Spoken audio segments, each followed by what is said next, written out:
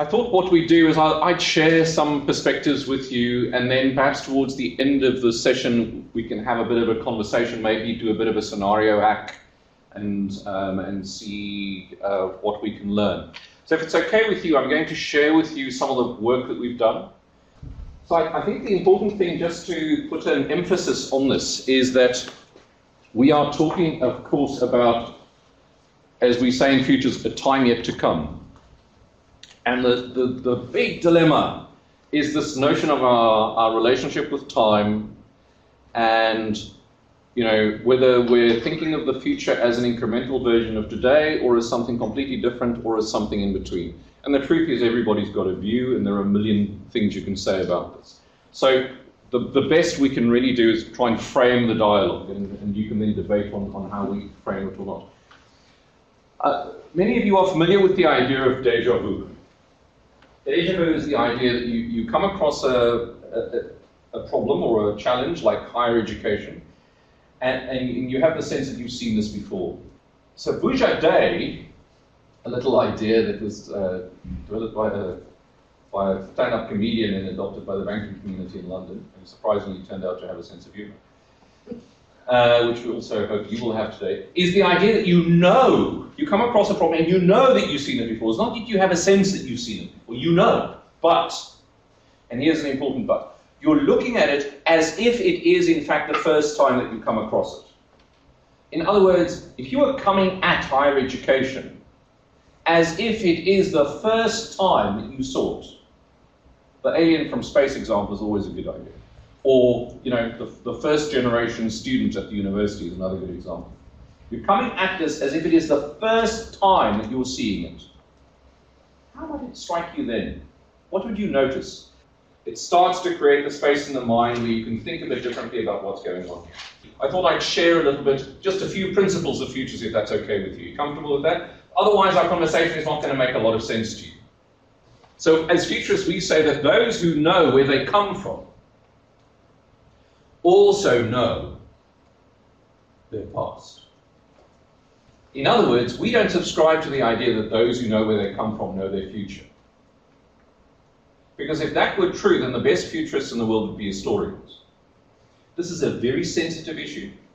So this is a very important principle for how you think about the future.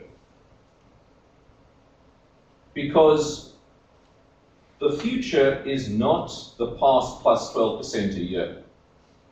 So our argument is that I've spoken a little bit about our relationship with time, and our view is that time will in fact not tell. It is much more, as this slide suggests, the future and there are many perspectives on future. Our perspective, certainly at our institute, is that the future is something that you decide, not something that you predict. And I thought what I would just do very briefly is just touch a little bit on some key paradigms. This is some work that we're doing at the moment. We often hear people talking about a paradigm shift, and then we say, what do you mean? And they don't know beyond that. So on the ontological paradigm has really kind of got two dimensions. It's about origins and definitions. And in other words, if you think about higher education, what is the origin of higher education? I'm going to talk a little bit about that. And what is the definition of higher education? What is it? The epistemological paradigm is extremely important for higher education because this is about the nature of knowledge. The axiological paradigm has two dimensions, and that is, I'm sure that folks from the philosophy department will get a heart attack if they see me writing roughshod over their very delicate concepts. I'm sure they do at least a month on each one of these. The axiological paradigm, to my mind, has two key dimensions, and that is ethics and aesthetics. And the second one is aesthetics, and that is what's elegant. One of my particular areas of interest. What's elegant? What is attractive? What is beautiful? It's from the Greek doxa, belief. Sorry. So this is about our belief system. The teleological paradigm, that is, in the immortal words of the Spice Girls, what you really, really want. And the things that you want will impact the decisions you make, and that will shape your future. So this starts to get us now to a very interesting idea in futures, which is this distinction between what we call explorative futures on the one hand and normative futures on the other. Explorative futures is this idea that we debate and we think about what might be coming. We're just exploring what could be coming. Normative futures is what we want. And these two things are not always the same thing. The eschatological paradigm, this is really from the study of theology, and I'm not a theologian, and I know most of you are not surprised by that at all. But the eschatological paradigm is really the how will this all end? Why is this important? Because people often work towards what they think the end is going to be anyway. And in the Minervological, there's a spelling error there. I just coined that from the Roman goddess Minerva, who is the goddess, among other things, of creativity. What do we think is the nature of creativity and its relationship with innovation?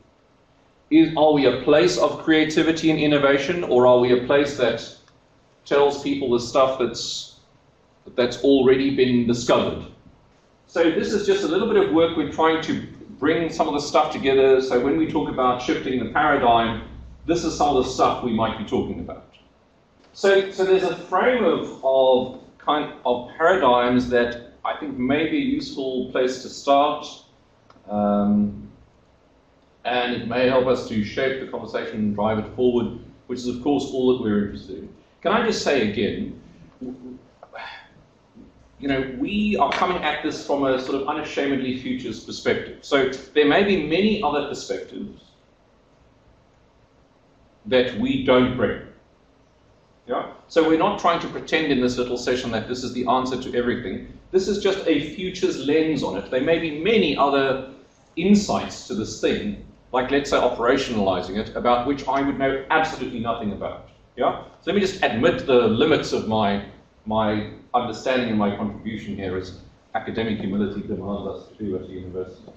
Okay, here's a very good example of an academic paradigm. Write a wise saying or a wise article, and your name will live forever. Okay, so you can think about this from many perspectives, and this is just a sort of obvious hierarchy. It's always useful to have your own triangle in a presentation. People think you've actually thought about it. So, of course, there are personal ambitions of researchers, professors, and there are discipline issues. I'm a forensic scientist, or I'm an educationalist, or I'm a whatever it might be. There's an institutional dimension to this. So there's let's say University of South Africa, or higher education department, or University of Stellenbosch, or UCT, or the internationalization guys, or whatever it is. There's a sort of socio-cultural dimension to this. What is a university in Africa, for example, and is that different from anywhere else?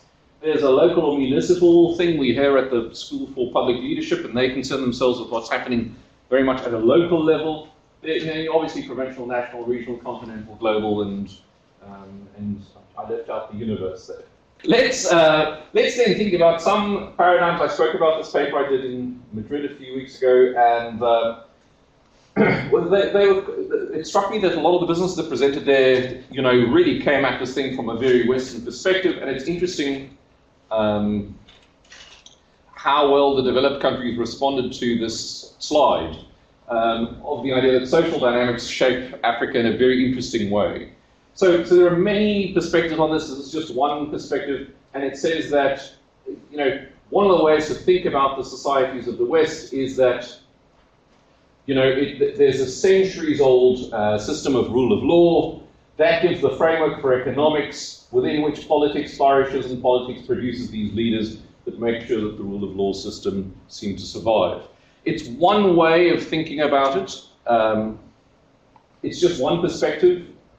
In the African context, one of the ways that you can think about this is that we have a rise in leadership. People seem to be forming bodies with leaders, rebel movements, new political parties and so on emerge all the time. That creates a certain character of politics, very often a very volatile environment. The politics then, depending on who wins, shapes the economics. And that gives, that often gives us the idea that Africa needs more control rather than the order that has come over centuries.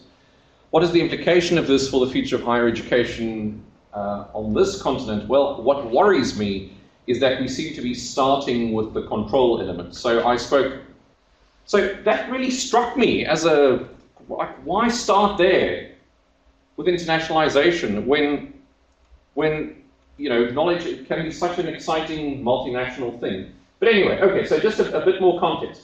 A few assumptions on where we're going with this futures idea.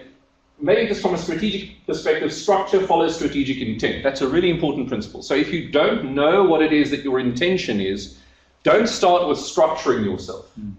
When we look for intent, it doesn't mean that we're trying to criticize the present. That's again the problem with decolonization. The search for intent does not imply that you start with the problem today.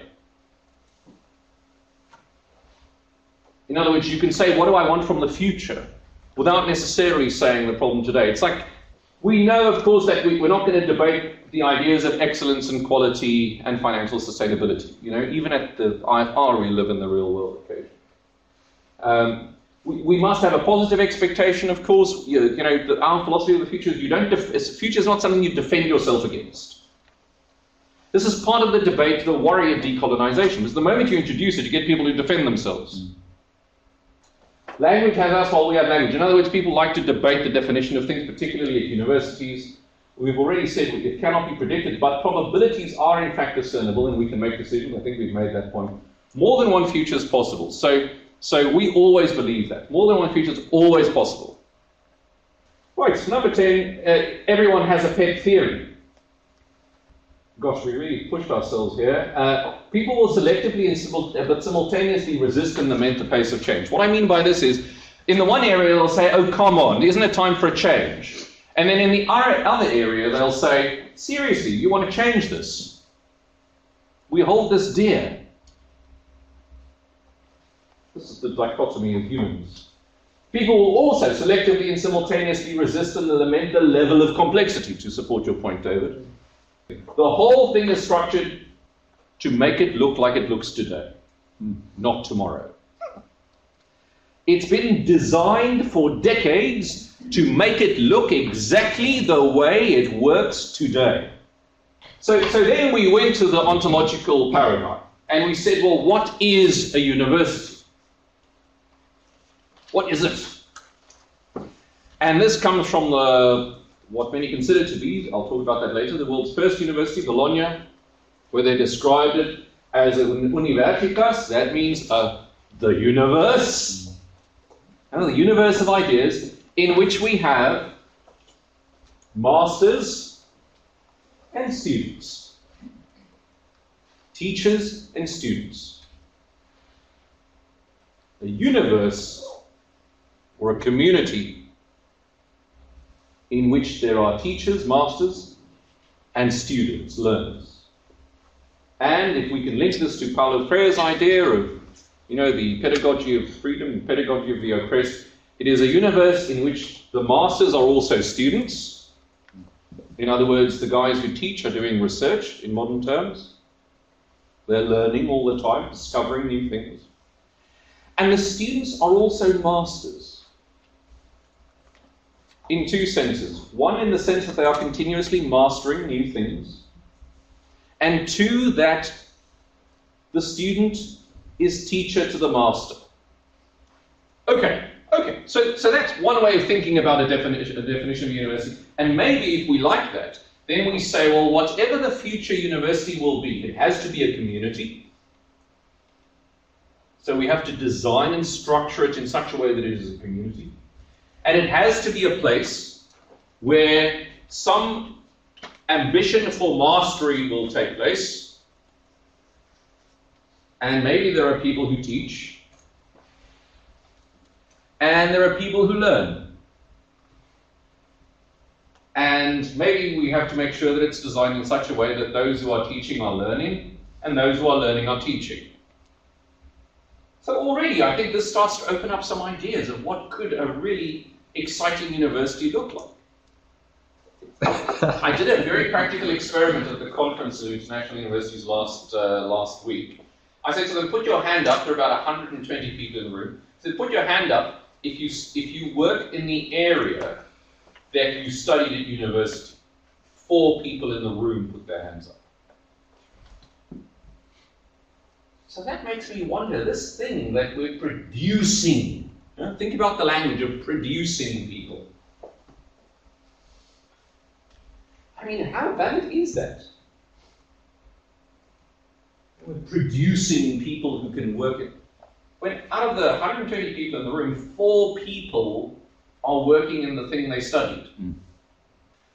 So I think it's a very interesting question that you pose.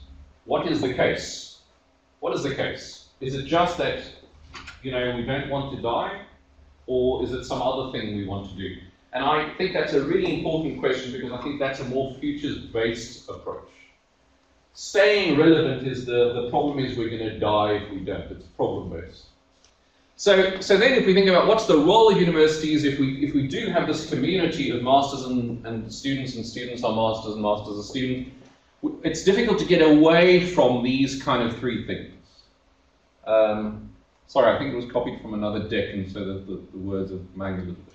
So I think we have to have research. Research helps the masters to be students. It's one of the ways in which you learn. You research, you learn new things. We must obviously have teaching and learning. The masters have to teach, but the students also have to learn. It's not always the same thing, as we all know. And then, of course, we're somewhere in a society, as we have recently discovered.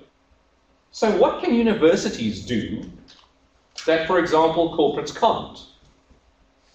Or NGOs can't? There's bits of research that never find their way into teaching. But if we were a corporate, we would never allow that to happen. That a piece of research would just disappear. Especially if it had taken 3 to 5 years. Gosh, you couldn't afford it. Somehow, as universities, we can. There's this process I told you about, the African Future of African Knowledge Society. Over 100 people graduated with a master's degree from that program in the last few years. And that research is where?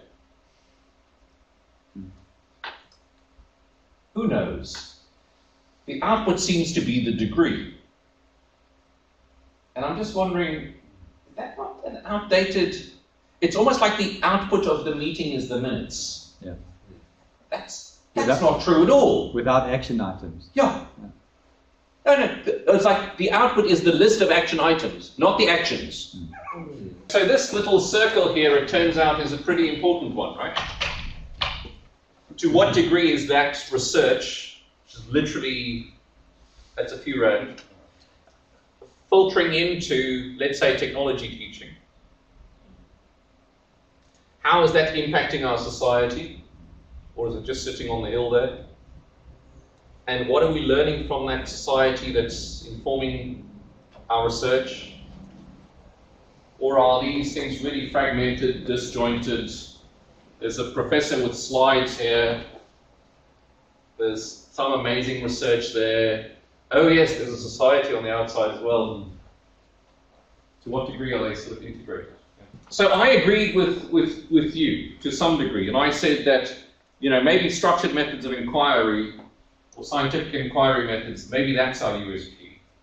What's interesting, can I quickly just be curious to, like the emergence of the CLO, which is a fascinating thing for me, is the Chief Learning Officer in big companies that are starting to gain traction. It's quite big in the States already.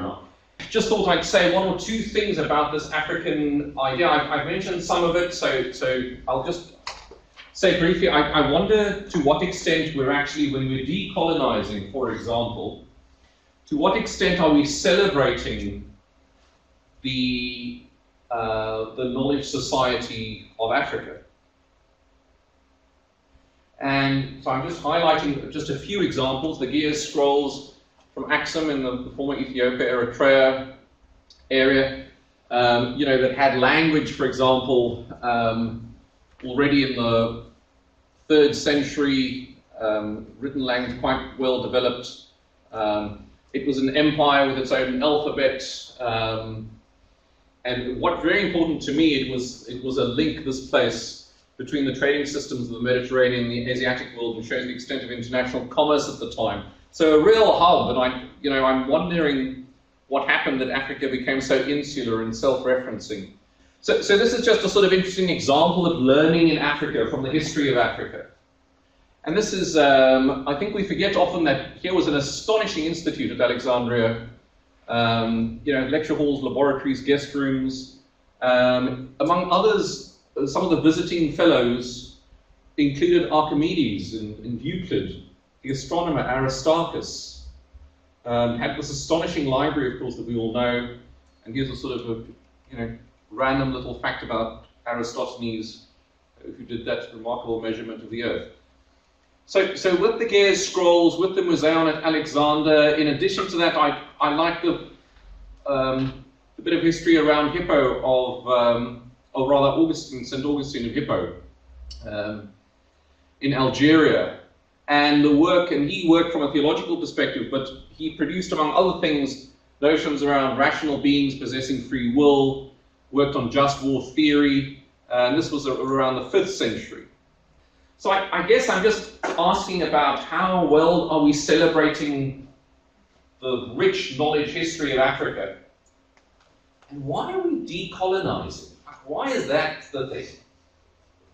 When we have all this amazing stuff. Here's another example. UNESCO says that Bologna was in fact perhaps not the first university.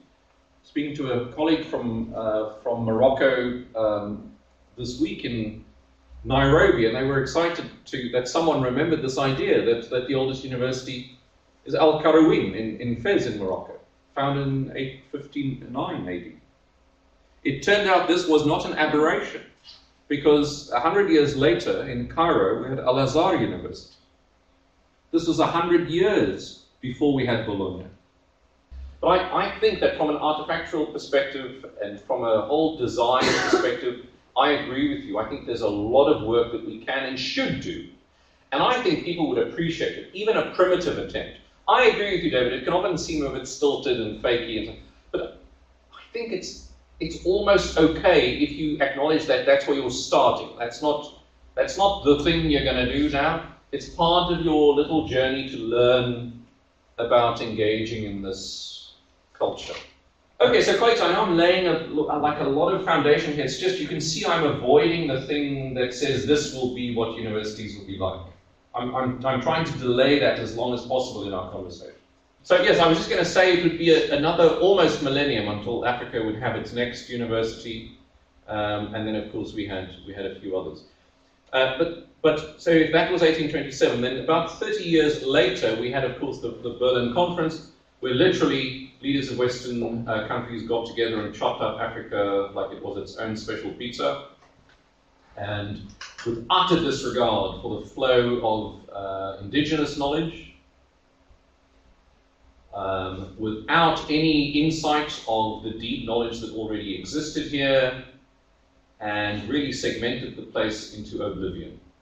Then about 50 years later, Jean-Marc Coté, a famous French artist, was asked to present what education might look like in 2000. This was in 1900. And this is one of the things that he came up with. And you can see it's very interesting that it's actually not that far removed from Elon Musk's idea that there will be a mesh implant at the base of your skull, and you will simply download whatever you need to know. Okay, so then maybe let me jump ahead another 100 years to May 2000 and refer to that Bible of the modern society, The Economist. And they referred to Africa in May 2000 as the hopeless continent. But a decade later, The Economist changes its mind. This is Africa Rising. A year later, Time, in a rare display of an utter lack of creativity, copies The Economist title. A year after that, they talk about aspiring Africa. It's not just rising now, there's hope. The middle class is growing, depending on how you define middle class, more than $2 a day, God help the middle class of Africa. And then in April 2016, Making Africa Work, a much more pragmatic view, much more incorporation of technology conversation in that issue.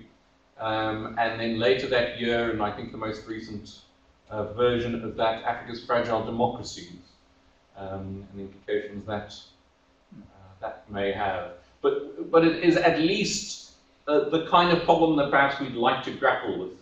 And I thought I'd just share that with you just to get another perspective on our continent and our context and where we are and where we might be going. And of course that context is also informed here at, let's say, Stellenbosch University with the Sustainable Development Goals of the United Nations, Agenda 2063. Sorry, I don't know why the computer's doing that. That says Agenda 2063, which is the AU's very long-term future plan.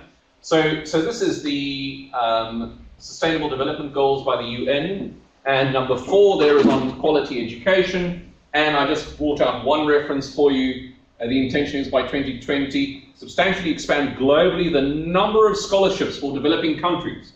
In Agenda 2063, the AU's plan, they have these 7 African aspirations. One of them is an Africa whose development is in fact people-driven, relying on the potential offered by people. So I just thought I'd share with you just some of those big blocks, the Sustainable Development Goals, the African Agenda 2063, the Sustainable Development Goals, just so that we can put higher education also within that broader context. And then my concluding thought before tea is this very exciting idea, which I was extremely pleased to share in Nairobi this week, that academic freedom and freedom of scientific research is ensconced in the Constitution of South Africa. So colleagues, I know admittedly a very broad landscape that I shared with you in our first part of the conversation here. What makes this thing so challenging is that I think what's happening, we're in that liminal space right now between the academy as we've known it for 1,000 years and the emerging needs, not emerging, the very pressing needs of the university of 2020 and beyond. And I think that one of the fundamental differences over and above decolonization and all of these other things is that what we have in our leadership right now is really smart people, very astute, highly decorated scholars and folks that have done some significant time in the commercial sector as well. But they're chiefly scholars. They have a scholarly track. Yeah. And at their own admission, is the Vice Chancellor broadly, and I'm sure that's changing literally as we speak, as tenure comes to an end and new people come in, I would imagine that any university who's got their head screwed on will be paying attention to the business acumen and the leadership qualities of the incoming VC and others as a way to shock absorb this very radical deal there. You know, so the mindset is a dangerous thing, and you know, I spoke about the power of imagination and how important it is to imagine what higher education could be. If we were to design, for example, the ideal university, what might that be? And Einstein's idea has significant implications for the future of universities, because if we are peddlers of knowledge, if we set up a knowledge shop, and we now know that you carry your knowledge in your pocket for the moment, anyway, then I think this has very serious risks for universities. If that's what we do, we sell outdated knowledge, or even current knowledge, because this is pretty current, then I think we're going to be in trouble. And so, imagination is, I think, and if you want to start making a list here, discernment is on that list, imagination is on that list. Einstein continues to say your imagination is your preview of life's coming attractive. So if you don't imagine what's coming, it's going to be weak. Then the policy guy in Pretoria is imagining this for you. God help us. So in addition to discernment and imagination, another important one is going to be curiosity. This is the Mars rover, Curiosity. what you ask, when you ask people anecdotally, what did you learn at university? The answers to those questions in the bar may very well be some of the core products of universities in the future. Because corporates are very unlikely to study the nature of discernment, the nature of imagination, and the nature of curiosity. It's not in their nature to study such things. So if we now start to think, what is it that universities can do that most other entities in the society cannot do, with structured methods of inquiry from multiple partial perspectives, then the things that people actually get from their university education may in fact be the things that universities actually teach in the future. Of course there are technical skills, but it's serious implications if you're carrying it around in your pocket. So that's, in addition to discernment, imagination, curiosity, of course, is the idea of connection. And I would say that because systems thinking is a subject I really love, and this is a great example of connection. Some of you may recognize this guy, a guy called will.i.am. Maybe the wrong demographic here, I don't know. Karen, do you know who this guy is? Doesn't ring a bell. Black Eyed Peas, does that mean anything to you? He wrote a song called Let's Get Retarded. No, doesn't mean anything to you. It's a bit of a superfluous call in some of the classes we teach. But why am I putting him up there? Because about 5 years ago, he became the global director of innovation at Intel. Now, 30 years ago, you would classify things, right? You would say, that's high technology, that's Intel, that's popular music. But in the late 80s, an astonishing thing happened around connection in the world. And we became less interested in segmentation, segregation, and taxonomy, and much more interested in connection, interconnection, connectedness. And why would Intel make this connection? Because there's power in that insight. Because they know that the guy who's sitting inside Intel in the laboratory is less likely to look outside Intel than will.i.am is. will.i.am has a different lens on the society. So in addition to discernment, imagination, and curiosity, I think connection is another thing that universities may, in fact, help the society with in the future. And that includes a conceptual connection like this, but it may also include a social connection. The nature of how the future evolves is interesting. It's really not linear and incremental. It's literally not 12% a year minus 8% cost. It's non-linear, it's disruptive. You all have heard that word ad nauseum. And the sort of obvious examples are that a car is not a faster horse. You don't get to the car by filing the nails of the horse, or washing its tail better. So you don't get to the future of universities by appointing a slightly younger professor. So Google is not just the online version of the Yellow Pages. It's a very important principle. If the university of the future is going to be online, or at least partially online, it's not going to be the online Yellow Page version. This is a very important principle as we now get to technology. So perhaps we've had some of the societal conversation, but if we think about where is our change in our society going to come from, I've told you I have absolutely no hope for government, and maybe we shouldn't anyway, and it's not their fault. Labour is too partisan. They're not changing society. They're interested in membership benefits. Business I'm going to get to. What about the media? The media doesn't necessarily actively change the society. They comment on, they find stuff out, the good investigative versions thereof. But you don't read a proposal in the media. What about the clergy? They kind of pop up, and then, this is evil, it's against the wishes of God, and so on. From time to time, I don't know how much they actually propose a new thing. They just sometimes say that's wrong. I'm not saying any of this is irrelevant. It's very important. I'm just saying it's not exactly designing the future. What about constitutional institutions? We call Chapter 9 institutions here. Once again, they don't create the proposal. You just go to them if there's a problem. What about academia? Well, colleagues, I'm submitting to you that this is exactly what it is. Because we are the producers of new knowledge, as you said. We are creating the new version. That's us.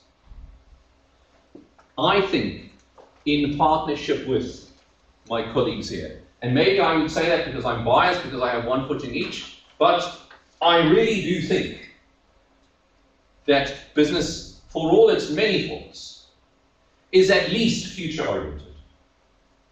It is at least growth-oriented. I know that also has its limitations. By the way, that's where the IFR started, with the Club of Rome's first report in 1968, Limits to Growth. So I think in one of the scenarios, business and academia work a lot closer together. Academia creates neutral platforms for dialogue that allow for emergence to occur, as you've suggested to us. I've spoken about the USP, and I won't embellish on that. I just do think that we are students of lots of information. We must be students of knowledge, of course, but indeed generators of knowledge, so that we can help our students and our society make sense of it in the interest of wisdom. And maybe it's a little bit philosophical, and I kind of sense a move towards a more practical application. So let me keep moving on. I'm not going to ask all these questions because maybe we've heard from them enough, but maybe I can talk about one or two of them. Let's look at number 5. What are we learning from our skunk works through experimentation and rapid prototype? A lot of highly innovative organizations, I'm talking about big multinationals, have this idea made popular in the writings of Singularity University, particularly in exponential organizations, have this idea that they have a playpen outside the main business, which is also a business, but it's like a laboratory, where they play with ideas for the business, and then they gently drip those ideas into the mainstream, not all at once, and they don't put this thing inside business because then, as Salim Ismail says, the antibodies kick in. So I just wonder if the university has a playpen, a skunk works, where it's playing the model version of what a future university might be, and then dripping those ideas gently back into the bigger system. And I think leading universities of the future will have such things. And then the sort of call to action is number 8 here. What should we be designing as evidence of our leading anticipatory competence? So if we are the creators of new knowledge, we are the vanguards of things to come, the shining lights of the future, what is it that we are in fact creating to demonstrate the evidence of that? Or are we quite the opposite, saying, careful now, watch out, remember, these places are like that, it's how it is. What we'll do now, colleagues, is I'll talk you through some of the dimensions that my colleague Doris Viljoen at the back and I have been working on creating for the future of universities. And I'll talk about each one of them briefly, and then we're going to do a bit of we're going to just hack a scenario process in 30 minutes. So we said that, I'm just going to talk through each one of these briefly, and then I'm going to ask you to do some work. So that first one there, in other words, our view is that these were some of the dominant drivers of the future of universities. There are many others. We presented them to you as sliders, so that they present a series of continua, leaning either one way or the other. Let me just point out that they're not binary. So it's not that you have one or the other, it's really about the extent of the them. So for example, we think that universities will always have face-to-face teaching. Okay, so let me talk through each one, and then I'm going to ask you to do some work. So that first one is, how research intensive do you want your university to be? So in other words, this question says, how big a chunk of your resource allocation is for research? That will drive massively the future of your university. And as you can already see in the very first one, you can see that not all universities of the future will be the same. Can you see, colleagues, that the future of the university is not going to be a single thing? Can you see that there will be universities that will have 2% there and universities that will have 90% there? So to talk about the future of the university is actually a flawed bit of thinking. Can you see why it's important that you decide the future? And if you don't decide, then the future happens to you. Okay, the next one, for our South African university context, what about your rest of Africa footprint? We have said it's not an option that you don't have one, but you may disagree with me. The next one there is digitization. And there we spoke about, are you going to take an incremental heuristic trial and error type approach as a university? Let's see, let's test, let's try this little thing online, let's learn from that, then let's go bigger. Or are you going to go aggressive and expansive? We're sick and tired of professors wishing to work at home. From now on, you are forced to work at home. Okay, the next one is internationalization beyond Africa. And you can see again, this is why the university of the future is a misnomer, because you will decide as a university. Some universities will do nothing outside of Africa, if they're in Africa.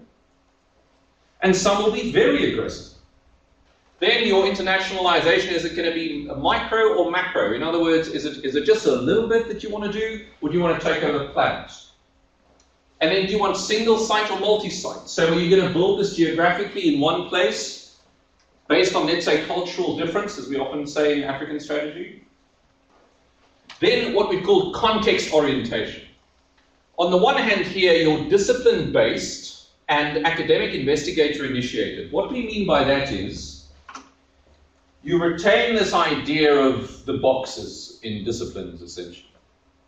You say there's a thing called medicine, there's a thing called law, there's a thing called business, there's a thing called, science, there's a thing called arts, and so on. Well, that's one way.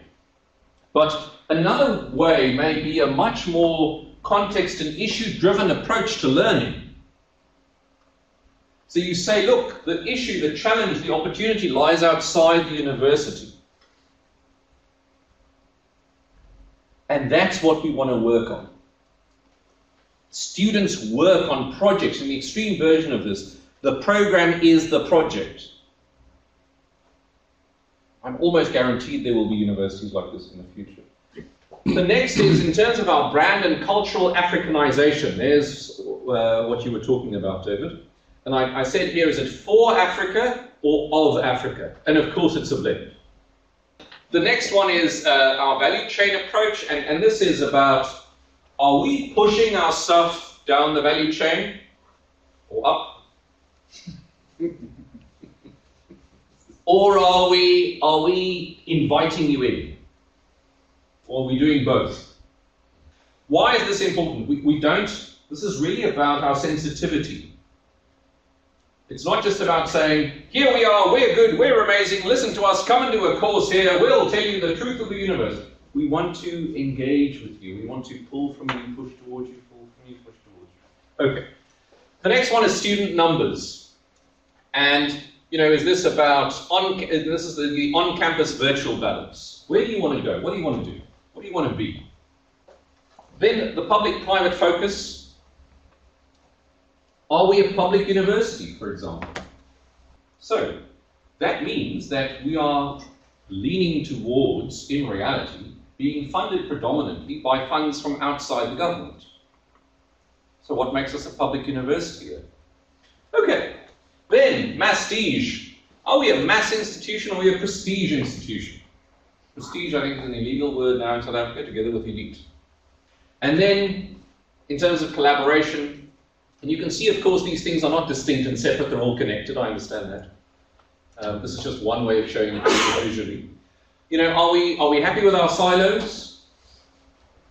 Or Or are we much more interested in a kind of innovation matrix type structure? Here's what I'm going to ask you to do. We're going to do a quick hack of a scenario process. So there's a speed dimension. That's the time horizon. How quickly? Right? High, low. And there is a success dimension. High, low. So what does that mean? It means that in this scenario, very quickly you can see this was the right thing to do. Boom, off we go. This one here, it's going, but it's like, oh, it feels like a lot of work, but we know it's the right thing. This one here, it's just the lethargy is setting in, we're bleeding out. This one here, we try it, we shift resources, and we die. Okay, so here's what I want you to do. I want you to tell us how we got to each one of these scenarios in the future as a university. What did we do? So let's hear, perhaps we can start with the sudden death. Who was that? We made some really brilliant decisions. Yes. We thought. Yes. We decided that we're going to scrap all research. Uh-huh. So many soft-funded staff that demand our attention, and HR and all of that. We're going to fire all research staff. Uh-huh. When their funding runs out, they don't have any jobs anymore. Right. So we stop the research, and we would do that because what was our logic? It's the split of Right. Yes. expenses. So it's too labor intensive, and we're going to become a teaching institution. Yes. Right. Fantastic. Okay. The next one was that we want to teach digitally. We want to increase our digitization aggressively and expand. Okay. And to fund that, we're going to sell all our buildings and spaces, our current infrastructure. You can see this happening, right? You can see universities around the world making this decision. No, that's the part. That's it. The four: research, mass in numbers, public funding, and digitization. Okay, so this is the how you kill yourself as a university version, right? And maybe I'm just embellishing the first story here, but if we enrich the story, what happens to your top researchers pretty quickly? They leave, right? And they're actively poached. And they go, so this is part of telling this story, this is what happens, right?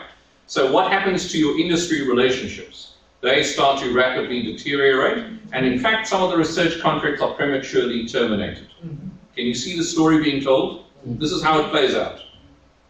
Okay, so there's a view of how you kill a university. And you can see the temptation for doing exactly that. It's all around us. It's not a far-fetched scenario. Where's the next guys that say we die slowly? Who was that? Tell me why it took longer. Just give me the difference. If you think about that scenario, which we've embellished a little bit. Why does it take some universities longer to die? So the high endowment institutions simply burn their assets over time. That's one reason, okay? Also, it's what I was referring to earlier, is that with your full tank of petrol analogy, is a highly credible university that's been around for 100+ years has a big pull factor.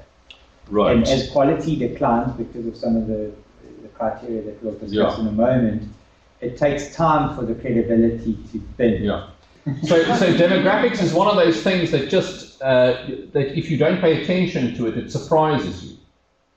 So you play in a certain demographic bubble, let's say, but you don't notice that in 15 years that's going to start doing that.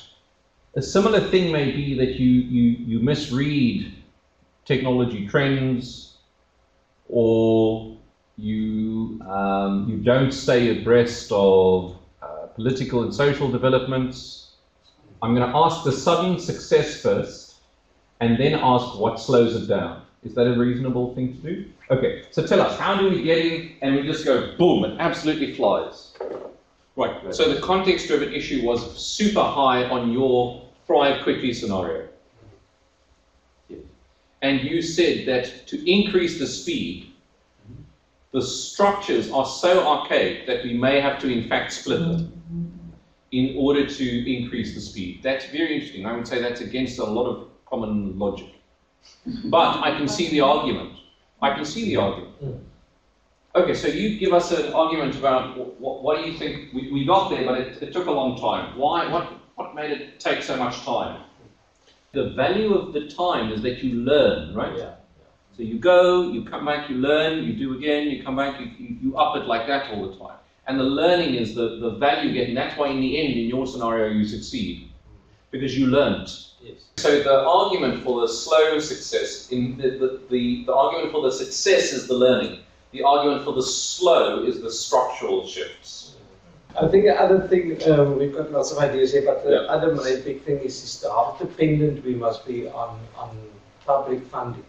And we will gradually have to make ourselves more independent of public funding. Right.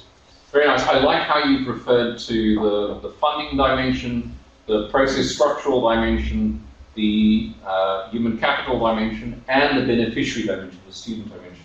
So a very nice kind of broad scope. Thank you so much for joining us for this conversation.